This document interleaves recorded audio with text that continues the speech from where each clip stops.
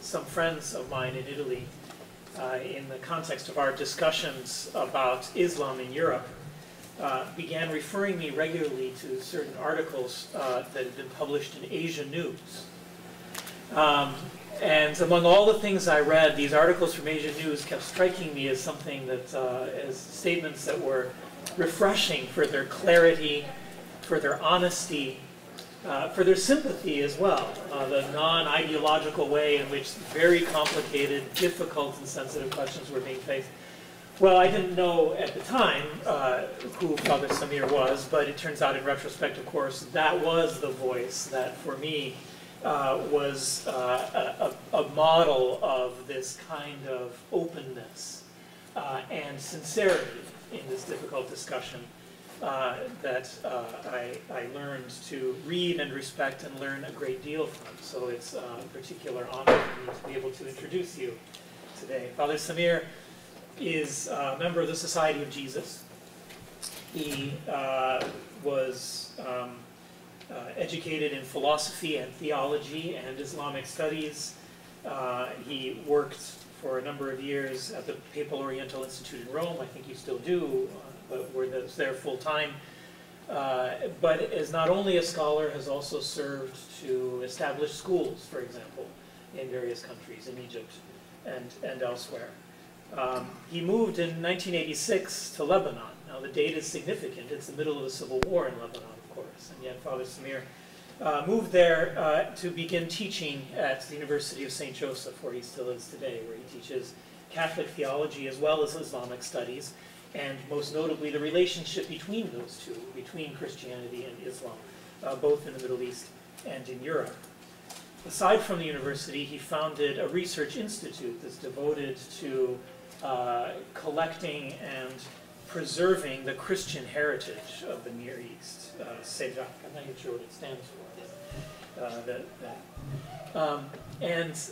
Perhaps he is one of the only people, and the only person, I don't know, in the world who, on a regular basis, serves both to teach Christianity to imams and also to teach about Islam to figures within the church, not only at the university but throughout Europe, political leaders as well as ecclesiastical figures.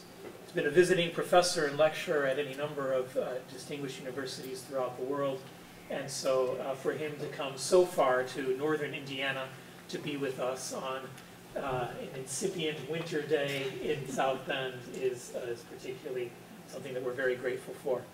So please join me in welcoming Father Samir.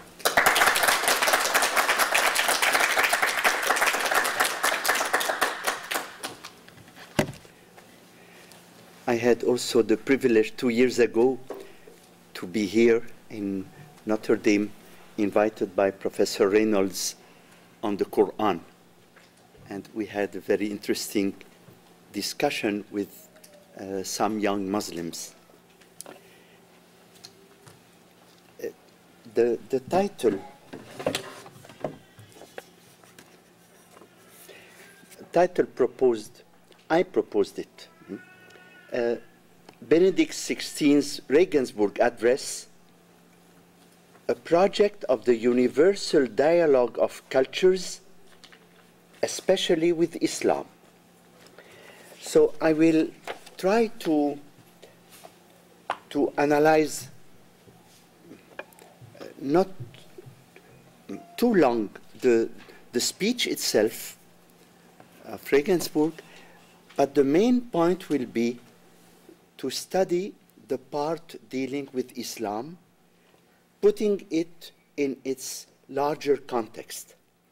Just to be clear, oh, wait a minute, I forgot something.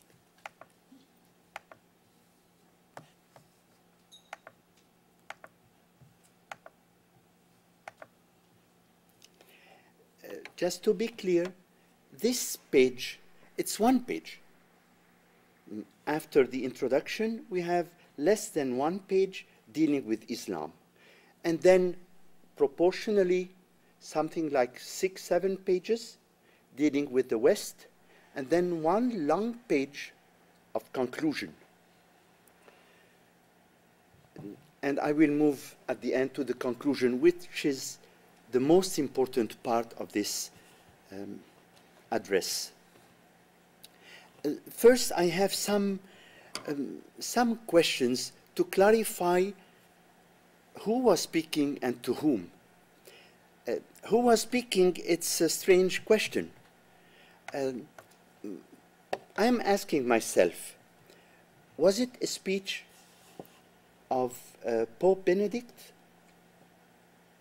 I'm not sure.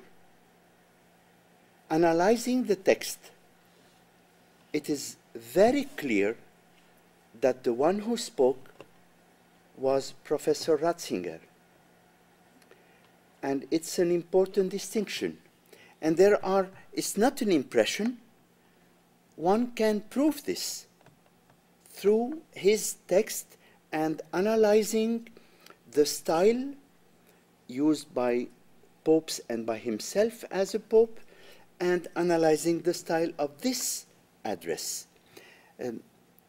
It's an important question, even if at the end I will ask myself, was it right to speak as professor? It was clear for him. This travel in Bavaria was a travel in his own region, Land in Deutschland. And especially Regensburg, he taught there. And I had the privilege at that time, it was the beginning, I want to study German. So I went to Regensburg, and I couldn't attend any lecture for German. So I went to his seminar, at least to catch something. And it was my first contact with him anonymously. He didn't know that. He was teaching there for a long time.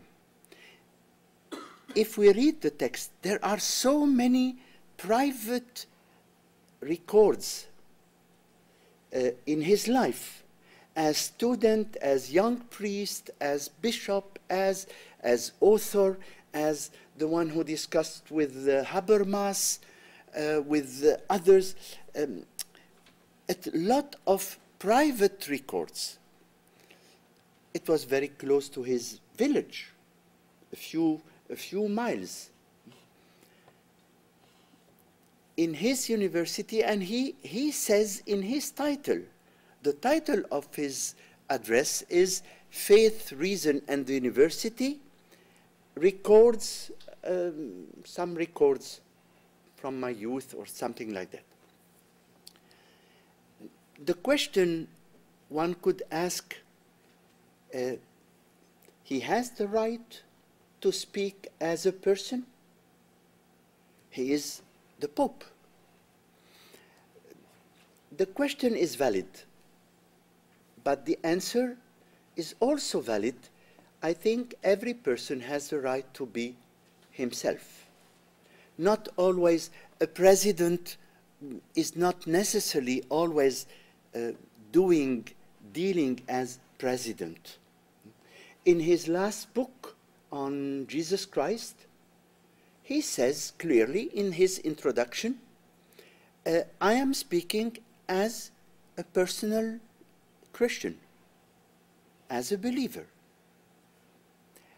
This distinction in the Catholic tradition is very important. We always distinguish between a dogma, and when the Pope enunciates a dogma and we give some conditions, when he speaks ex cathedra and when he intends to pronounce a dogmatic affirmation, and there are different conditions.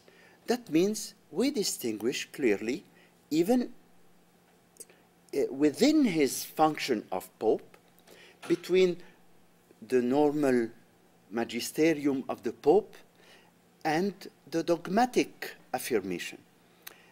All these distinctions are important to evaluate this speech. Now, certainly, I think one could also say maybe it would have been better not to speak as private. I think he didn't realize that whatever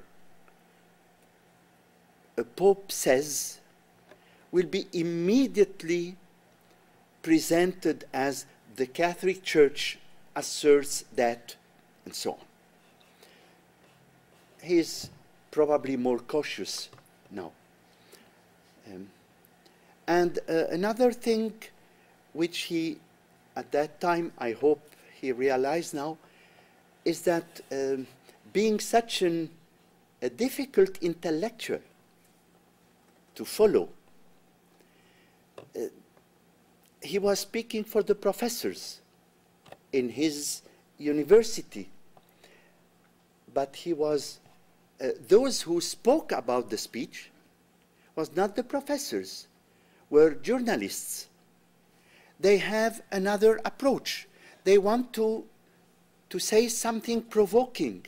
This is their job.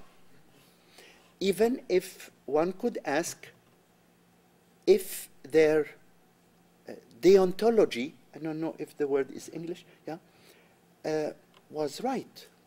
Because for me, a journalist, someone in the media, has as a first task to inform and then to comment. The information was absolutely wrong. They didn't inform about these 7 pages.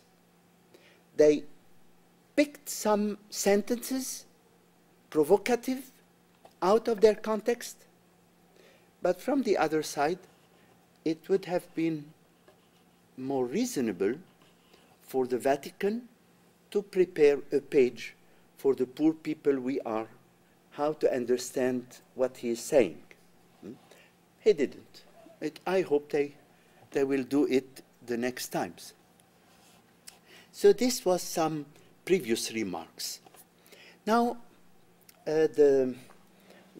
what happens with the text itself? Yeah.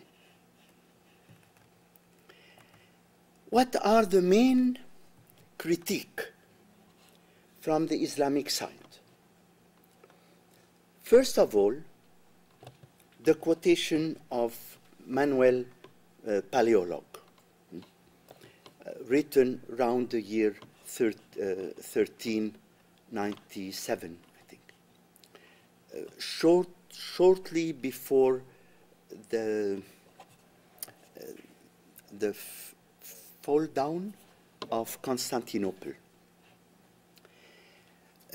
It's a discussion written in Greek by himself, the emperor, who was also a philosopher, with a discussion, most probably a real discussion he had, being a prisoner, with a teacher, a Persian teacher, mudarris, scholar, let us say.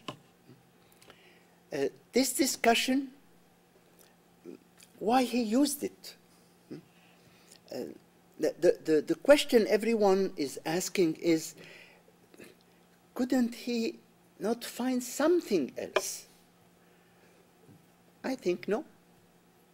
He found this text and he was right in founding it. What is the main sentence found in this speech?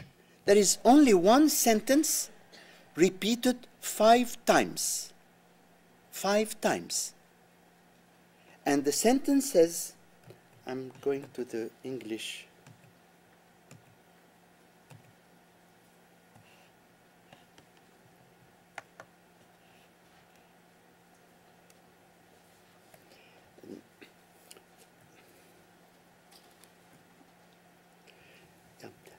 It was not to act in accordance with reason is contrary to God's nature.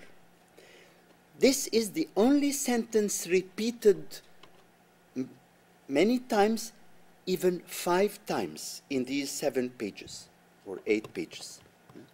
That means, when I make an literary analysis, that this is the core of his speech. Not to act in accordance with logos, with reason, is contrary to God's nature. From this, the consequence is, why he'd have chosen this one? Because we have God's nature, reason, and action. His speech is on faith and reason, faith in God and reason. And he will always use it to say it is unreasonable. You cannot say, I am acting against reason because of God, because of my religion.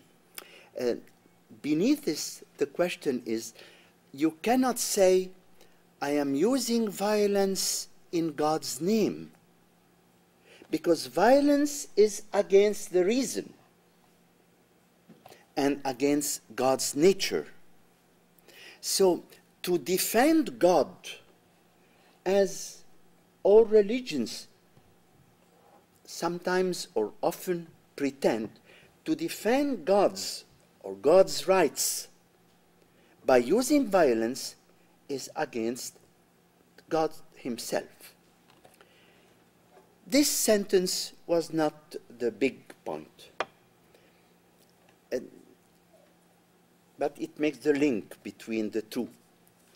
The other sentence before was the question of violence. In the discussion, the emperor says to the scholar, the Muslim scholar, what did you bring, what did your prophet bring you? Only the right to use violence to propagate your faith. And this was very hurting. Now, if we go to the dialogue, the 7th dialogue, there is a context. Clearly, one who reads the text understands that this text is not thought in Greek, this part of the text, but in Arabic. And there is one proof for that. I ask you, in English, what does it mean? The emperor is speaking of the 3 laws. Twice, the 3 laws. What does it mean? Which laws? There is no commentary, no explanation. The 3 laws in the Muslim-Christian discussion in Arabic is very obvious.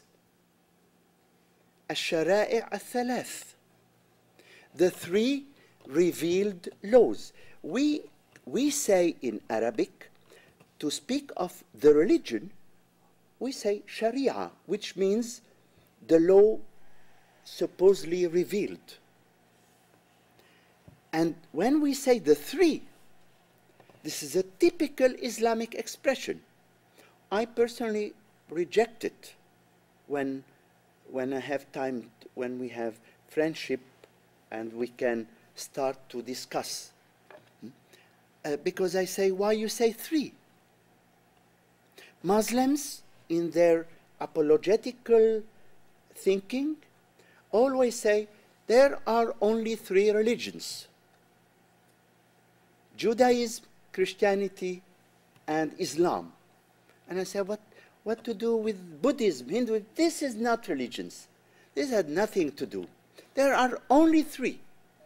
And even one of the greatest thinker, Qadi Abdul Jabbar, a Mu'tazilite, a rationalist, as we pretend, when he starts to before criticizing or attacking Christianity, he says, first of all, let us have a look to the religions. There are 3 religions. And he starts. It's never sociological approach. It's always a religious theological approach. Sociologically, there are a lot of religions, but our thinkers in the Middle Ages as today will usually speak theologically. So they speak of the 3 laws, that mean the 3 revealed religions, because Muslims pretend that they are only 3. And we don't agree with them, but this is their vision. So hearing the 3 laws, any scholar understands that he is speaking using the Muslim language. Why? Because this is what the Mudarris said. Now what he said? He said there are 3 religions, revelations, sharia. The first one is that of Moses. This is a rather grob, it's an imperfect religion, very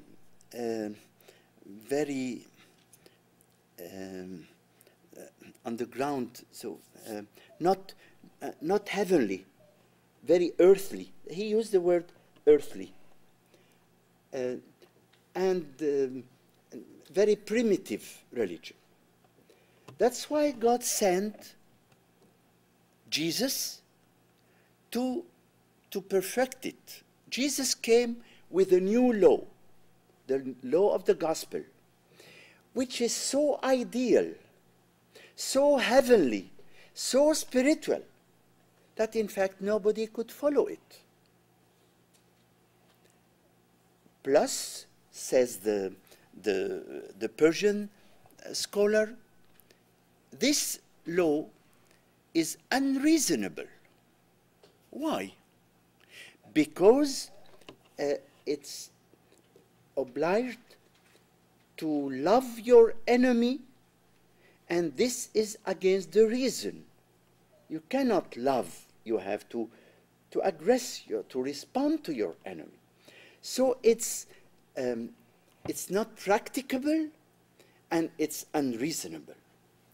That's why God sent Muhammad with the 3rd and last law, which took the best of the first one, the best of the second one, and proposed a middle way, din al-wasat, as we used to say in Arabic, the religion of the middle. And as everyone knows, in medio stat virtus, as Aristotle says that the most reasonable way is the way of the middle. So is Islam the best, because it has something earthly, something spiritual and heavenly. I'm using his terms. But it's reasonable. Everyone could do it. Furthermore, it's a natural religion. Din al-Fitra, the religion of the created nature, as God created the first day of the creation. The proof is that even Adam was a Muslim. You know that in the Quran. Adam and everyone was Muslim. Abraham, Noah, Abraham, and so on. With Abraham, he's right.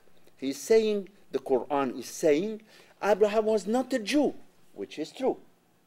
Abraham was not a Christian, which is true. Abraham was Hanif, which is in Syriac, true. Because Syriac, Hanif means, Hanpo means pagan. But in the Quranic language, Hanif turned to be a true Muslim because of the opposition. He was a Hanif Muslim. So everyone is Muslim because Islam is the true natural religion. This again, I agree. If I take Islam in the etymological sense, we have this beautiful sentence in the Quran, Inna ad-din indallah al-Islam. The religion, the true religion, the true religion is Islam. But if you analyze the word deen, which is not Arabic, in all Semitic languages, deen is a root meaning judge. It's a Persian importation. So deen means the deepest identity.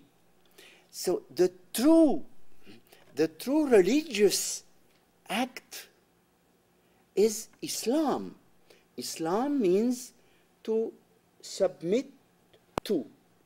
Here is to submit to God. The true religious attitude is to adore God and so on.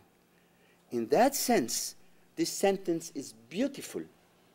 And this is the true sense of the verse because it's one of the sentences taken from the first part, the Meccan part, when Muhammad was supported, asking the support of the Christians in Mecca. It couldn't be against. And because Islam as a system was not yet established. So the Persian scholar says, there is the first law, bad, not perfect. The second law, too spiritual. And the third and last law, which is the most reasonable and so on, which took the best of both. And then comes the answer. If it's so, so what did you brought new? What your prophet brought to the world, which was not already in the two previous. Yes, the only thing he brought, and here he is not right, is the permission to act with violence to propagate Islam. Now, the fact that Islam propagates with wars is undiscussable, even if you will always hear in the modern West and in our apologetical discourse in Islam, you will always hear that's not true, violence is not in the Quran and so on. Violence is in the Bible at each page, in the Hebrew Bible, and is also in the Quranic text. And the obligation to fight the enemies of God and his prophet, and this and his prophet is for me one of the most problematic expression. The permission to fight, it's an obligation. There is one category in the Quran of Muslims who are the worst, and those are the munafiqun. The munafiqun, that means the hypocrites. The hypocrites. Why? It's written clearly. Because they pretend to be Muslims, but when we have to make war against the enemies of God, then they retire and they sit, says the text. So the obligation of fighting is already in the Quran. You find it much more in the Sunnah, in the Hadith, in the tradition of Muhammad. You have usually a chapter in all the 6 big official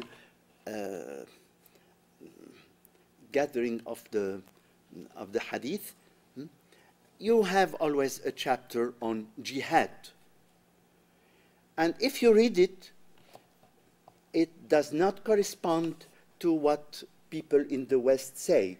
I heard it this morning even, that it's not speaking about what you would call the big jihad or the small jihad. They don't speak about that. They speak about jihad in the meaning of qital, which is clear, which means fighting until the other die or I die. But there is a theory now everywhere, you hear that, it's nice. There is the small jihad and the big jihad. You find this hadith also, but it's very rare. Saying the true jihad is the internal mystical jihad. It's also true, but it's not the common sense in the traditional Islam. By the way, we call in Arabic those who fight mujahidun, and we don't call the mystics mujahidun, but those who fight. The fact of the spread of Islam first in Arabia during the time of Muhammad himself is not only undiscussed, but we are proud of it. In our schools, I myself learned the Ghazawat al-Nabi, how the Prophet did his Ghazwa, Razzia, how you call his raids against the different tribes, and how he finally came out gathering. He realized something which was never realized previously. In that sense, he was really the one who completed the dream of the Arabs. He gathered almost all the tribes around the idea of God. But there is something interesting, that when he died, some tribes went behind, retired. And they said, well, we make a pact with Muhammad. He's no more there. Now the pact is no more in act. And they called that irtadda. He went back. And the first caliph, Abu Bakr the Pious, said, no, you can't. And he fought them. His companions were not disagreed with him in the beginning, that this is not the meaning of the Prophet. Let them, no constriction in matter of religion, la ikrah fi din. But he did. He fought them, and they came all back. And so the companions said, okay, it's good. It's good. This is menschlich, it's human. And they started progressing, Abu Bakr, and they conquered the Middle East in less than 10 years. So the fact itself is not discussed. In our Arabic tradition, even Christian, discussing with Muslim will never attack them because of the jihad. It was thought as a normal thing. It's the emperor who thinking, maybe because he was in prison, this is another psychological question, but the fact is that in his Hellenistic thinking, This was unthinkable. Quoting this sentence, the Pope, or Ratzinger, as I said, is very cautious. Before quoting it, he says, I read, yeah. He addresses, now he is speaking, he, that's the emperor, addresses his interlocutor with a startling brusqueness, a brusqueness that we find unacceptable on the central question about the relationship between religion and violence in general. These are the words of Ratzinger, saying, show me just what Muhammad brought that was new, and there you will find things only evil and inhuman, such as his command to spread by the sword the faith he preached. We have a famous hadith saying that I was sent by God to fight those who does not believe in God and in Islam. Ratzinger is commenting, the emperor, after having expressed himself so forcefully, goes on to explain in detail the reason why spreading the faith through violence is something unreasonable. Violence is incompatible with the nature of God and the nature of the soul. He's quoting again the emperor. So, coming to this sentence, he himself, before and after, say it's unacceptable. But he's quoting because it clarifies something very important. Now, what's the... how many time we have still? No. 15 minutes. 10, 15 minutes, okay. The speech is directed to the Western, to the German, in fact, first of all. And the speech is to say, we in the West, or you, bought a system based on the reason. And this is correct. But after the Enlightenment, and we have to accept Enlightenment even if it's very provocative for us Christians and so on. He's always repeating that Enlightenment is a central point in the history of the West and of Christians. And that to think that we have to go back before the Enlightenment is wrong. This is clear in all his speeches. Even he reassumed his travels a year after a year of being Pope. He presented to the cardinals the 22nd of December 2006, the last year, analyzing every step he did, and he reassumed his Regensburg speech, pointing to this question: Enlightenment is something essential for the Catholic and the Christian faith. So his critique is not against the Enlightenment. His critique is against what people in the last 2 centuries, the Western, did with the reason. They emptied the reason from its spiritual and ethical contents. This is his main critique, and the reason why he spoke of the reason and Hellenism, and then he's developing the idea of 3 steps in the Enthellenisierung, in the Deshellenize the culture. And here I'm not a specialist.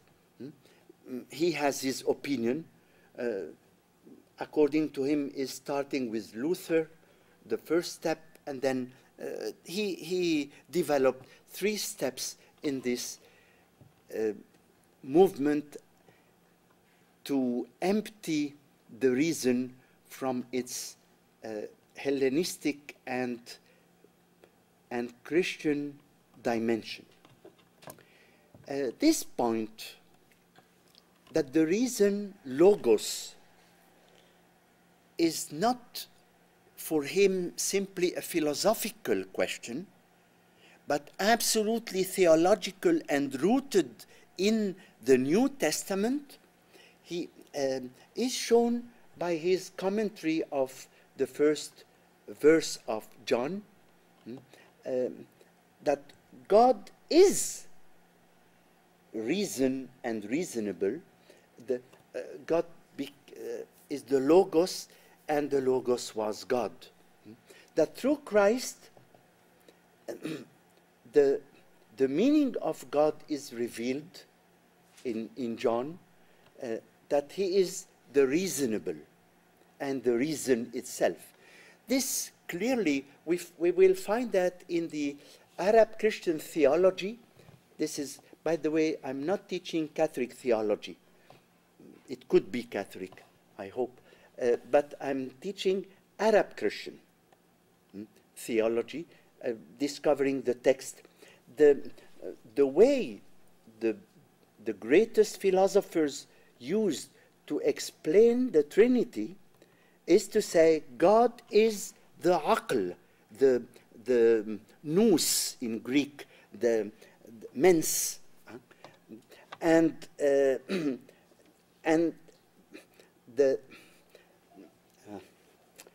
aql is certainly, I will use the words, the Latin words. Intelligence is intellecting, must intellect. What can God intellect? He intellects himself because he is before, let us say chronologically, which is a nonsense. There is no word. So the intellect, God as intellect, is intellecting himself and is the object of the intellection. So God is intellect, intelligence, and intellectum. عقل عاقل لذاته معقول لذاته. So is one of the most famous presentation of the Trinity in the Arab Christian tradition, done by Yahya ibn Adi and his successor, and used even by Ghazali, the greatest theologian in the 11th century, the Muslim theologian, and by Maimonides in the same time, and the 12th century. In chapter 71 of his first part of the Dalalat al-Ha'irin, the guide of the perplexed, he's quoting this sentence. The idea that God is reason and reasonable and is fundamental in Greek thought, and Greek thought passed to the Arabs, Christians or Muslims or Jews, and this is our tradition. In the 9th, 10th, 11th, 12th century, this Greek philosophy is our philosophy. And when we speak of the greatness of Islam, it's true. And the fact that it's borrowed in the Hellenistic does not minimize the greatness of this thinking. The problem is that we today, since the many centuries, difficult to say exactly when, but slowly since the 12th century until the 19th century, we took our distance, we distanciate ourselves from this Hellenistic thinking. And the same thing happened after the Enlightenment, because I think there is one reason. Our Enlightenment, we did it. 8 centuries before the West. In the 9th, 10th, in the 10th century, let us say. I don't know if I have the time to read. I just say it in my words. Someone from Andalusia, a judge, came to make a visit to the east, and he went through Baghdad, and then came back through Fez, and then to Andalusia. And when he was in Fez, Fez was the capital of it was not Rabat, this is from the French, but Fez. And one of the judges there said, what about your travel and how it was? Have you been in Baghdad? Yes, certainly. Have you attended this famous majalis? Majalis, this was discussions. The caliph or a minister or a vizier used to gather all the responsibles of all the communities. The Muslim groups, the hereticals and so on, as they used to speak, Christians, Jews, Mazdian, and the materialists, and they use names for tens of groups. Yes, I intend. And how was it? Oh, don't speak about that. I cannot even record what I have seen there. What happened? He says, look, we were there. And then each time when someone, a Christian came, or a Jew, or a Mazdian, everyone stood up. What a shame for Islam. Commentary, yeah, for him. And then when everyone was here, the minister said, now let us start our meeting. And one of these non-believer came and said, I remind you the rule. Nobody is allowed to use his scripture because you know that we don't believe in it. Nobody is allowed to quote his prophet because we don't believe in your prophet. The only basis for our discussion is the reason, al-aql. And everyone applauded. And the comment of the Fasi was, what a shame for Islam. This was the atmosphere. This was our enlightenment. We could not support it. After 2 centuries, again, the religious tendency took over. Now, in the West, it's the opposite. It's not the religious tendency, it's the irreligious. So we arrived to today. Well, his purpose is for today. He's not making a speech, a historical speech. He's using history and philosophy and theology and Bible and so on. His idea is, in the West, the relation between faith and reason is destroyed because reason is emptied from any spiritual.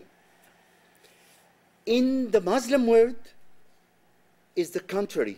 The faith is emptied from reason. So here we have violence, here we have atheism, secularization, and there is no contact possible. Because the last page is the most important one.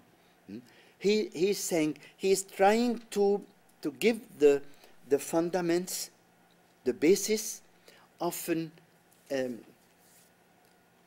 a universal dialogue of cultures and religions.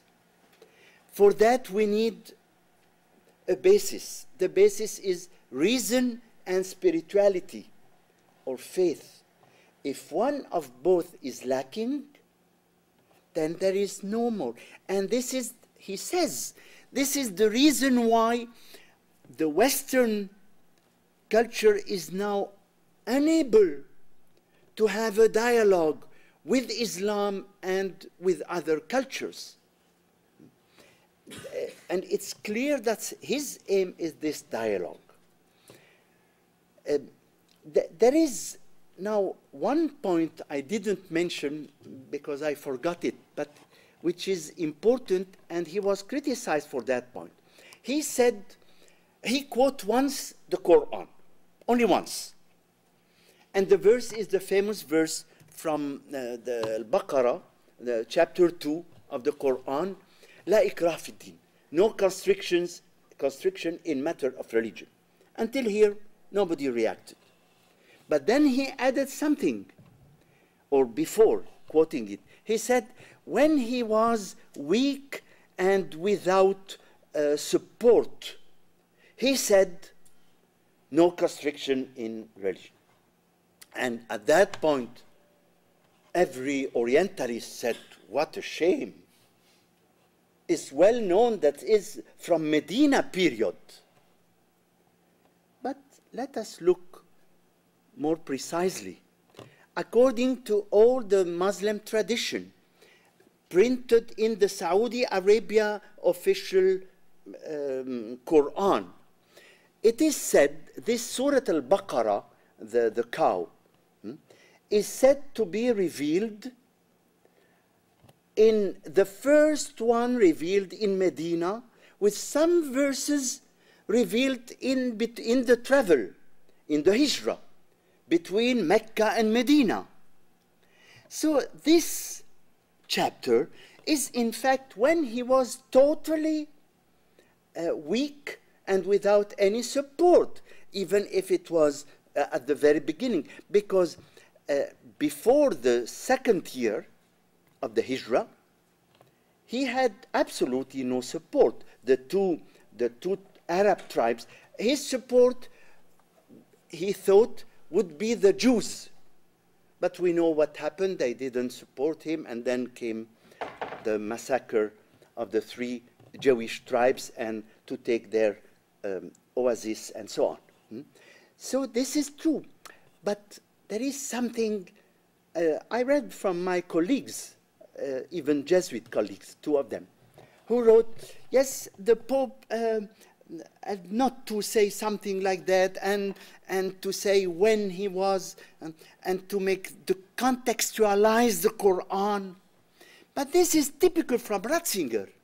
He's contextualizing the Bible every time he quoted, even if in his speech, quoting the, how we say, the buisson ardent, when Moses, Exodus 3, burning bush.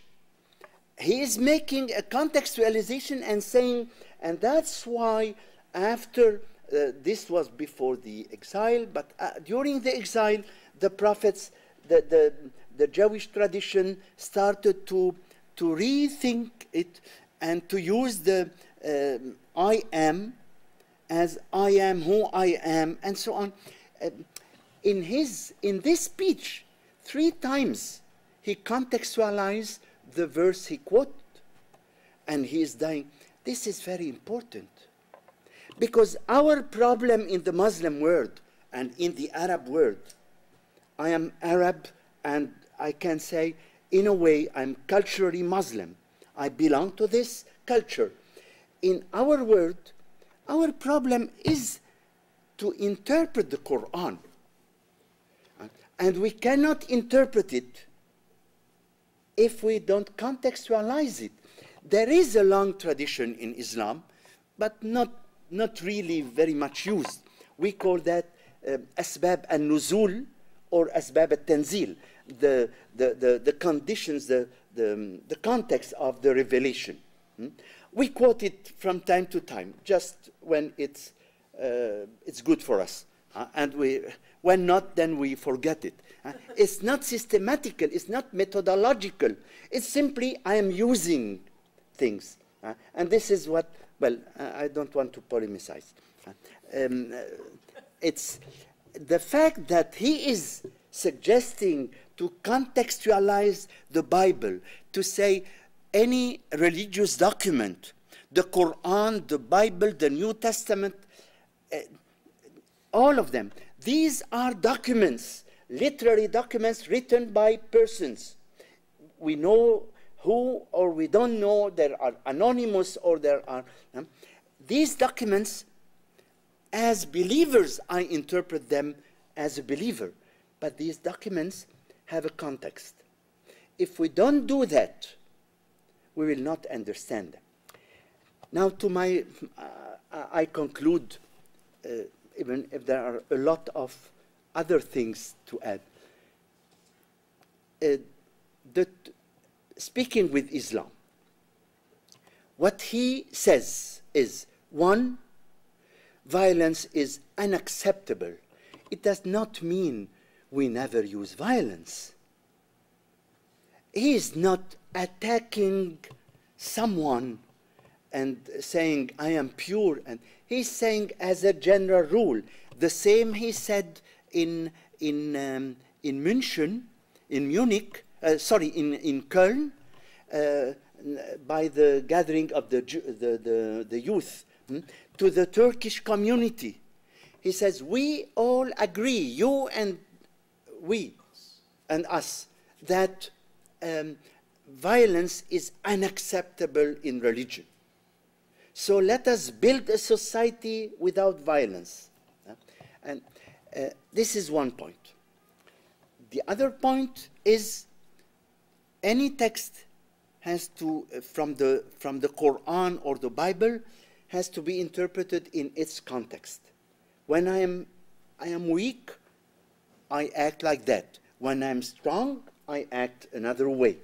And this is the reality of the Quran and of the life of Muhammad. Today, what are our problems? One, everyone says in the Muslim world, we pretend violence has nothing to do with Islam. These Bin Laden and company, these are not Muslims. Unfortunately, if we read the teaching of a lot of imams from Al-Azhar and from Saudi Arabia and from elsewhere in Asia, in Africa, unfortunately they say we have to fight because of that, and they quote the Quran, and they find without problem verses, and they quote the Hadith and the Sunnah. So this is our first problem.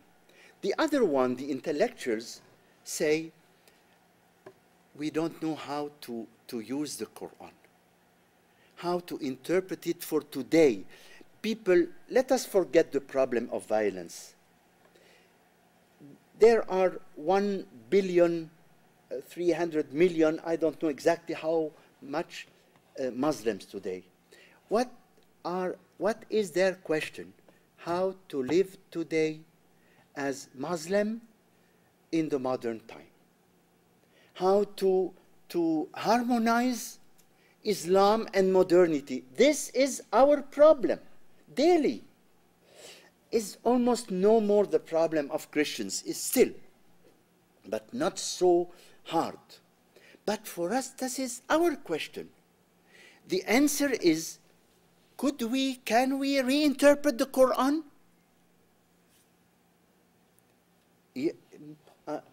I was in July in the French Senate with Muhammad Arkoun, Abdel Majid Sharfi, Siddiqui, and we were for a panel about, is it possible to interpret the Quran? The answer, practically, I was the only one a little bit with hope, because I had to. I am outsider. But the others said, yeah, it's certainly, it could be possible, but it's so practically impossible. Here is the question, and he put the finger on this point. And the question is the relation between both. Fundamentalism brings violence, as we can see in all religions, and fundamentalism means a literal reading of the text. And here is the problem. Interpret the religious text, the text, the basic text of any religion. This is the main question. Islam is in difficulty today. What Ratzinger says in another speech later on, Islam needs to make his enlightenment and to go through this crisis to find a new way. My hope, in conclusion, is dialogue means a critical, lovely approach of the other. In the same time, if I love someone, I'm critical. If I don't love someone, I don't worry about him. He could die. It's not my problem. But if it's my brother, say, I cannot leave him dying or sick or so. So Ratzinger is more clearly basing everything on truth and love. Even speaking with Protestants, with other churches, with anybody, with himself, is the critical aspect. This is reason. The lovely aspect, this is brotherhood, and his first encyclica, God is love. And but we can never separate both. That's why the discussion will always be difficult, because once you say, you critique, people say you are aggressive against, and they not always understand that it's out of love. Thank you.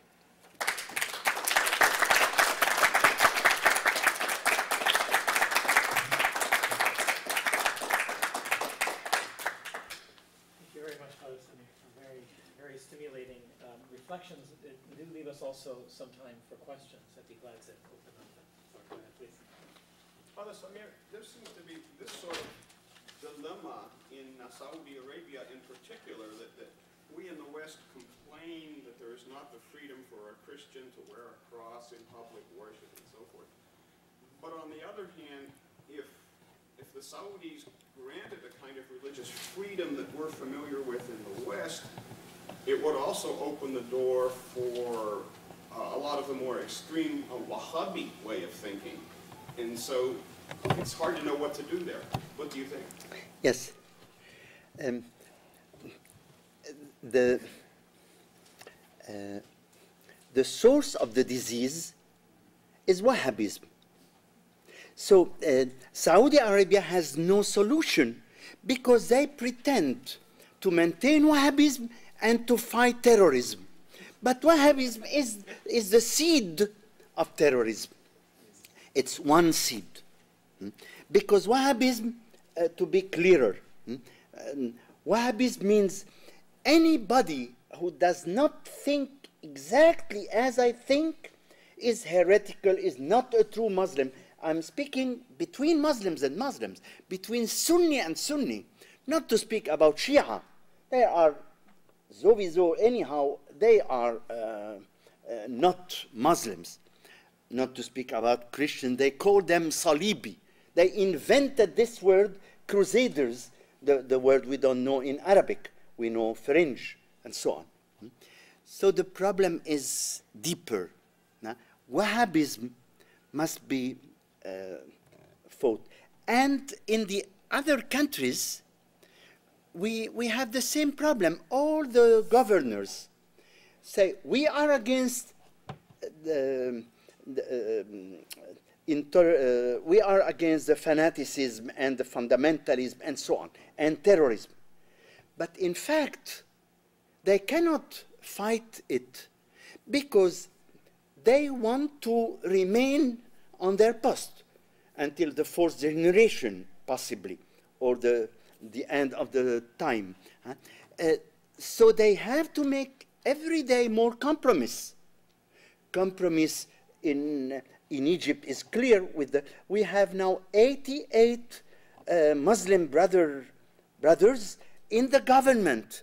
88 out of 440. That means exactly 20%. Even if the Muslim Brotherhood is forbidden. But we have to accept every time. The same in Jordan, the same in Tunisia. Only in Morocco and in Tunisia, they are using another solution. They say this Wahhabism and fundamentalism is against our tradition, culture. This niqab, nothing to do with our Moroccan or Tunisian culture, as if it was our Egyptian culture. It's an exportation. Some people export war, others export veils. We will have the speech about veil and beard and so on tomorrow. He will be clearer. There are a couple of hands, please, over there and then back. I'm Wang Tangjia from Fudan University in Shanghai of China. Yeah. Here I would like to say many thanks for your wonderful lecture, from which I benefit much. If my memory is correct, just now you mentioned that Buddhism is not religion according to Muslim tradition, right? Yeah, right. Could you give me the further The reason why? explanation? Oh, it's very simple. In Islam, Islam says Islam came in the Middle East.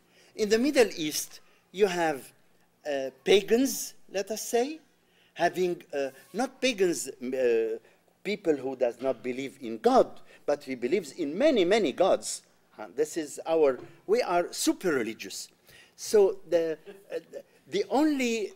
those who believe in one God, this is essentially the Jews first, the Christians then.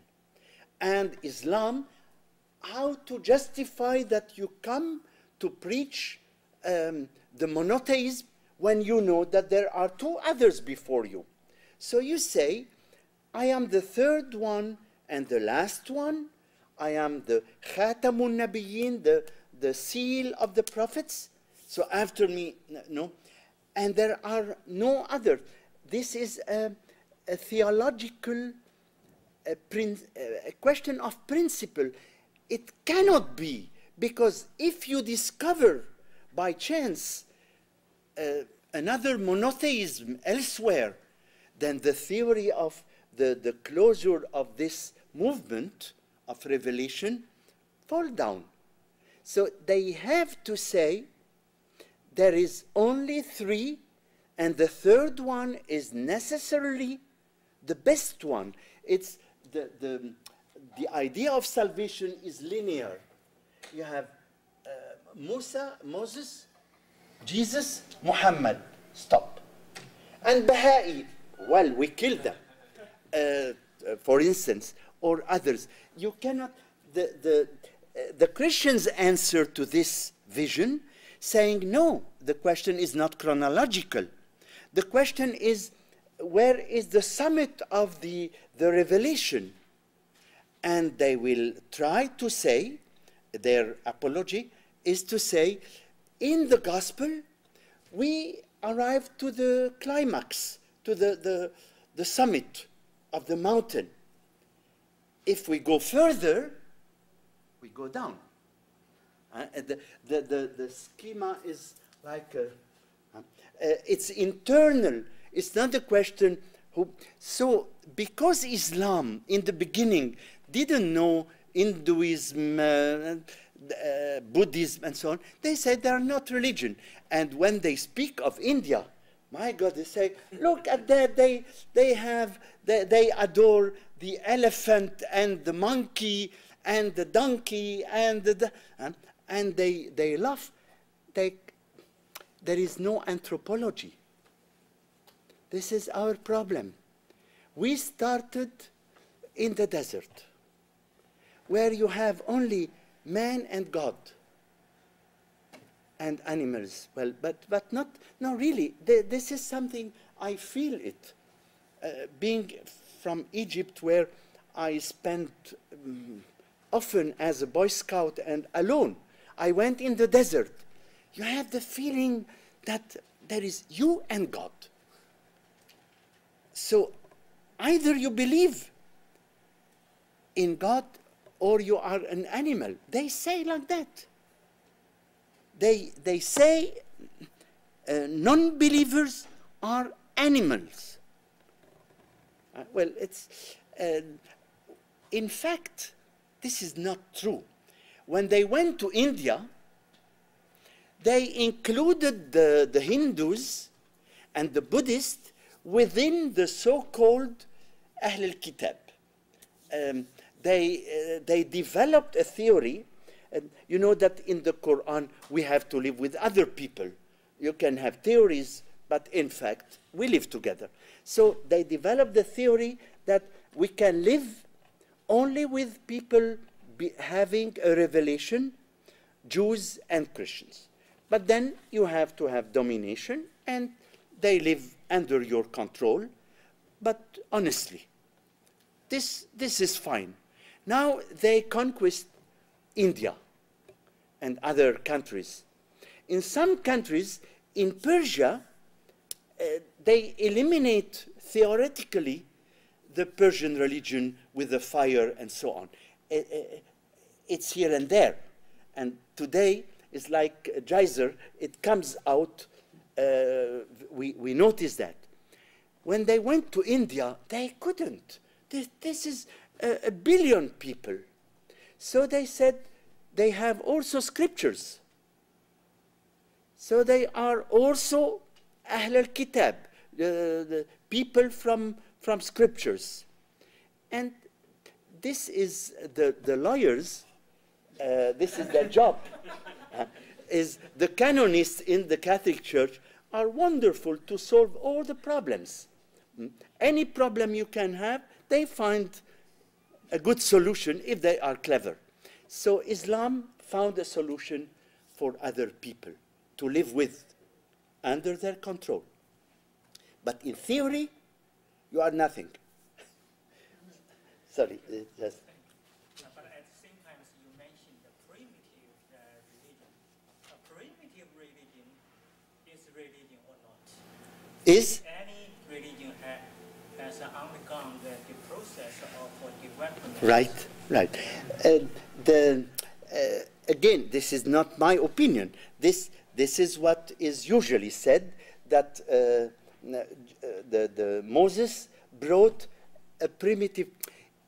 You know, if you know the point, if you write a thesis to prove that A equal B, you use what is going in your thesis and you leave everything else.